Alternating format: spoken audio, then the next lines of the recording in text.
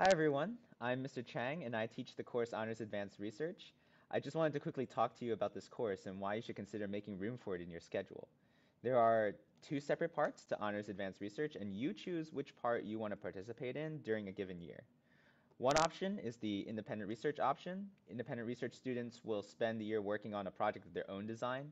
My role is to help you get what you need to complete the project and also to help you troubleshoot the problems that often come up during these types of projects.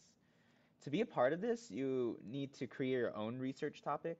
You actually need to come up with this research plan before taking the course in order to sign up for it.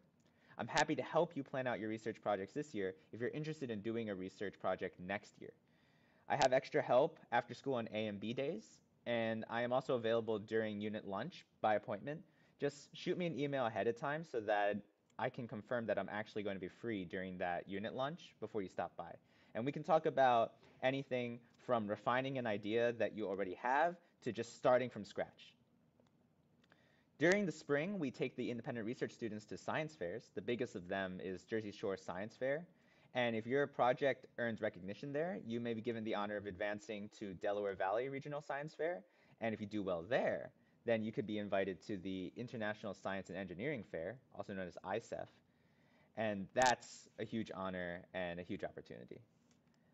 There's also the Waxman Student Scholars Program, which is the other side of HAR. It is a program that is run in partnership with the Waxman Institute at Rutgers, and it's a microbiology and genetics project. This is a really good option for people who want to participate in research, but don't have an original project idea of their own.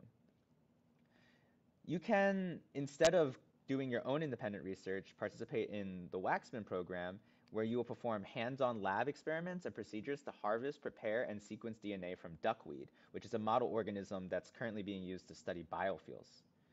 You will then take the DNA sequences and analyze them, and your analysis will then be published into a scientific database with your name on it.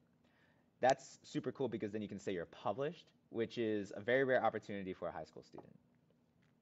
Ultimately, both of these programs are going to give you the opportunity to learn a lot of skills that are useful in STEM and research, and they're both going to look really, really good on a college application.